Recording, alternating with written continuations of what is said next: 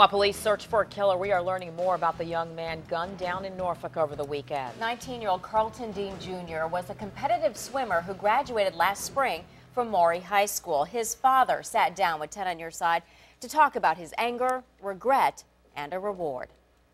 A mantle full of accolades adorns the Dean family home, many of them earned by Carlton Dean Jr.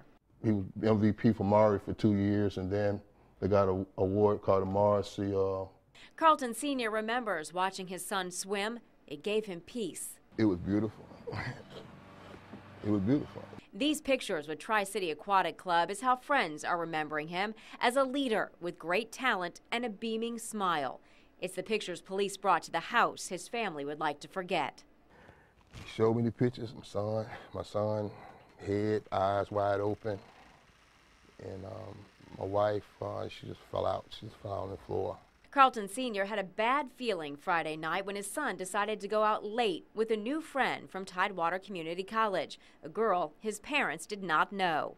You know, my last word, I told him, I said, if you leave, ain't nothing gonna happen good tonight. They are words he now regrets. All I could think about, well, I know he was laying on that ground dying. Daddy told him, said, ain't nothing good was gonna come if you leave this house. Police found Dean's body early Saturday morning on Vincent Avenue, about 5 blocks from his home. They have no suspects or motive.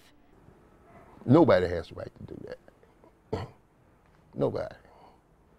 His family is gathering a reward for information, and as they gather their thoughts, there is one thing they'd like to share. You know, plan for tomorrow, but live today. Be happy today, you know. And I think we did that. And for that, this father has no regrets. If you have any information about the person who killed Carlton Dean Jr., call the crime line.